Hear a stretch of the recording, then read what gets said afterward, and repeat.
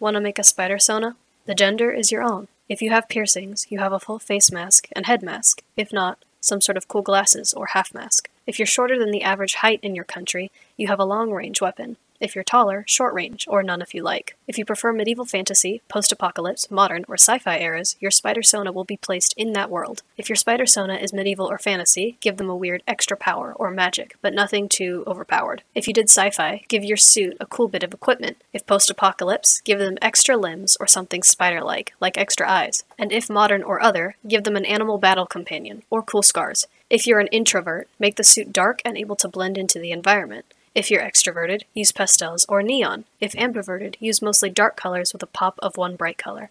And lastly, if you're an artist, draw your spidersona.